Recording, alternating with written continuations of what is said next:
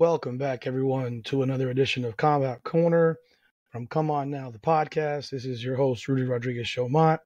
As you can see, I have a different background, and the camera might not be as good of quality because I'm running off my laptop. I am currently at the hospital as my wife is giving birth, probably sometime tonight or tomorrow morning. So, of course, I am in the hospital, unlike some basketball players that don't believe that you should be at the birth of your child. But that's for another story. But I am here to give you a quick preview of UFC 302, which is taking place tomorrow night at, it's in Newark. What is it, the Prudential Center, I think it's called? Yeah, the Prudential Center.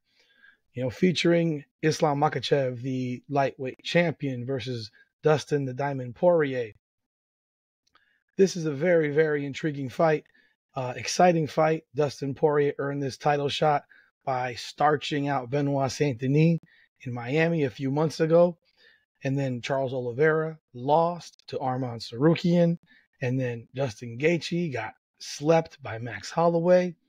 Arman Tsarukyan turned down the offer to fight Makhachev because he said it was too soon. Bad decision, in my opinion. But Dustin Poirier doesn't turn down fights, and he is ready to throw down. Dustin Poirier has a resume that is as good as anyone in the history of MMA. He has fought everyone. He's fought Conor three times. He's fought Max Holloway twice. He's fought Khabib. He's fought Gaethje twice. He's fought Eddie Alvarez twice. You name the fighter, he's fought Oliveira, Chandler. He has fought everyone. So from a perspective of resume, there's no question that Dustin Poirier's resume far outweighs that of Islam Makhachev. However, Makhachev has that quality that has always given Dustin Poirier difficulties. That is a relentless wrestler who is going to continue to try to take him down. This is a matchup of styles and a matchup of whose style, reigns supreme. Dustin Poirier wants to keep the fight standing, although he does have a history of trying to jump guillotines, and it can get him in trouble. It didn't get him in trouble versus Saint-Denis. It did get him in trouble versus Khabib. And in this situation here, it could be very, very dangerous for him if he was to jump a guillotine and not successfully choke out and submit Makhachev. Because if Makhachev is on top, he's very, very top heavy, and he will make it very difficult for Poirier to get up. That said, we saw Alexander Volkanovski get up multiple times in their first fight, and it's just a matter of Poirier's want to, and unlike the fight when he had against Charles Oliveira, where he basically gave up top position for the duration of an entire round because he said he was conserving energy, you could tell it was a bad situation for him in that fight after he pretty much dominated most of round one in that fight. That said, obviously, this is his last go-round. So if he loses, he's not going to do this again. He will hang up his gloves. However, he has lightning power in his hands. He can put Makhachev out if he connects. And at the end of the day, if he does connect and he keeps this fight standing, Dustin Poirier has a very, very good chance of coming away with the title. Of course, Makhachev is a massive minus 675 favorite. I think that's a pretty huge number, and really is kind of insulting because Dustin Poirier is a damn good fighter. And we haven't seen a whole lot from Makhachev in terms of at the lightweight division. Yes, he's beaten Volkanovski twice. I thought Volkanovski won that first fight. He did have a very impressive showing versus Charles Oliveira. However, he has no one else that he's fought in the top five. He hasn't fought Gaethje. He hasn't fought Chandler. So he did fight Tsarukyan, and he did beat him. That was a few years ago now, in a rather close fight. My heart says Dustin Poirier. My brain says Makhachev will win the fight because he'll wrestle. We shall see what happens. I would love to see Dustin Poirier walk away with the belt and see him fight again.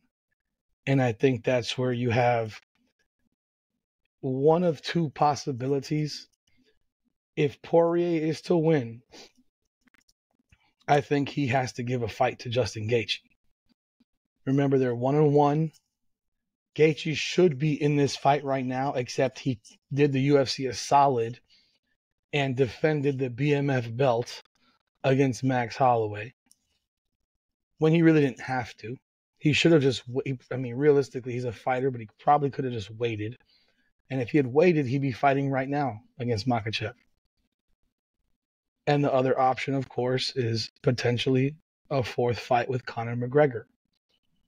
I don't know how much that interests Poirier outside of the money involved, but when you look at that fight, it is obviously an exciting possibility, although Conor has to get past Michael Chandler at the end of June 1st. So those are a couple of ifs. Can't wait for this fight. It's popping off tomorrow night. Pay-per-view card starts at 10 o'clock. In the co-main event, you have Sean Strickland against Paulo Costa. This is a great fight. I love the fight. Paulo Costa had a good showing versus Robert Whittaker, although he lost that fight. He cut so much damn weight. I don't know why Costa doesn't fight at 205. He looks sickly when he's at 185 at weigh-ins. For Strickland, it's a huge fight because a win gets him right back into the title picture. I don't think a win for Costa gets him in any title picture. It'd just be a really good win. But Strickland, for him, it gets him back in the title picture, coming off the very close loss to Duplessis. And depending on what happens with Robert Whittaker and Khamzat Chimaev this month as well, in June, we will, whoever wins that fight, that's a possibility that if Whittaker wins and Strickland wins, that Strickland's going to get another title shot, whether it's versus Izzy or Duplessis. You also have, and that fight I expect to be a stand-up fight. They're going to throw hands. Strickland's going to talk a lot of junk. Costa's going to talk some junk. Slick his hair back as he always does when he's fighting. It'll be fun. Then you have at middleweight Kevin Holland versus Michael Oleksiejczuk. Holland, I hope he shows up in fights, unlike that Michael Venom Page fight. He's a huge favorite. I have a hard time. I have a hard time making him a favorite against anyone right now after the way he performed versus MVP. But he is a big favorite. And then there is a fight on this card. They have rearranged the main card because initially Jalton Almeida and Alexander Romanov were on the main card, but now it looks like they flipped it and made Nico Price and Alex Morono on this and put it on the main card. Nico Price is a very, very exciting fighter. He takes shots. He forgets that the idea is to hit and not be hit, but because he gets hit and gives it back, he makes for a very exciting fighter and puts on very exciting fights. He has already fought Morono, and they had a slugfest some years back. Price did win via stoppage at the end of round 2. However, it was overturned because he tested positive for, what was it? He tested positive for marijuana. Tested positive for being high. Like, come on. I never saw marijuana help someone win a fight, but he tested positive for marijuana. This was in 2017. He is coming off of 3 losses in his last 4 fights. And I think this is going to be a lot of fun to watch these two throw hands again. And then you do have the Jalton Almeida fight on the undercard. So overall, it's an exciting card. Check it out. And let me know your thoughts in the comments. What do you think about this card? What do you think? Who do you think is going to win the Makhachev Poirier fight? Strickland Costa, etc. Remember, like, follow, subscribe to us on Come On Now Podcast on Facebook, Instagram, and TikTok, and on Twitter X, Come On Now Pod. Of course, subscribe to our YouTube channel. We thank you for your continued support. See you soon. Come on now.